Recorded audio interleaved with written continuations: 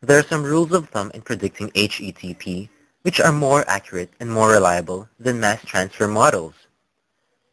For small diameter columns, the following correlations are available. Equation 8a, HETP is equal to 18 dP. Equation 8b, HETP greater than dt for dt less than 0.67 meters, where dP and dt are the packing and tower diameters respectively. HETP, dP, and dt are all in meters. These rules of thumb are based on Paul Ring's performance. Another equation proposed by Kista and Larson for Paul rings expresses diameter in terms of surface area per unit volume, or A sub p. A sub p is equal to 5.2 over dP, as shown in equation 9. Incorporating equation 9 to equation 8a yields HETP is equal to 93 over AP, shown as equation 10. Equations 8 and 10 can be applied for random packing with diameter greater than or equal to 25 millimeters, while A sub p of 25 millimeters gives a good estimate of HETP for smaller packings. For structured packings, Harrison and Franz propose equation 11, which is useful for most packings of different geometries. HETP is equal to 100 C sub xy over AP plus 0.1. Tables 14-13 and 14-14 of Perry's 7th edition provide the specific surface areas required for the past equations.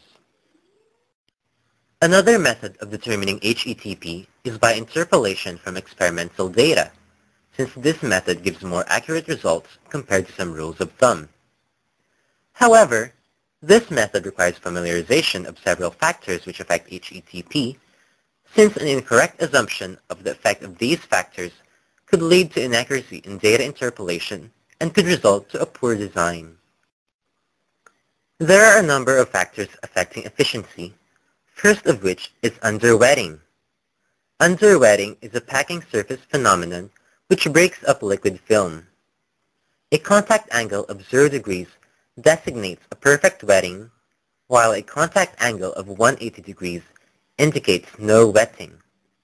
Underwetting affects the column due to differences in surface tension, which could lower the efficiency of the tower. The quantity lambda, equal to mgm over lm, has been suggested to have an effect on packed column efficiency. Striegel represented the effect of lambda through equation 9. Actual HETP over standard HETP is equal to 1 plus 0.278 quantity ABS ln lambda quantity cubed. However, a lambda between 0.5 and 2 has little effect on HETP. Beyond these values, HETP rises. High pressure is also a factor in packing efficiency. It has been observed that increasing pressure decreases packing efficiency. However, pressure below 100 millibar has little effect on both random and structured packings. System properties can also affect packing efficiency. Water-rich systems have been observed to yield higher efficiency due to surface underwetting and high lambda. On the other hand, non-aqueous systems generally have little effect on HETP. Finally, errors in liquid-vapor equilibria affect packing and tray efficiency in the same manner. Small errors at low relative volatilities, or alpha below 1.2, have a large effect on the efficiency of both packed and tray columns. However, the effect of low volatilities become meaningless when there is insufficient VLE data.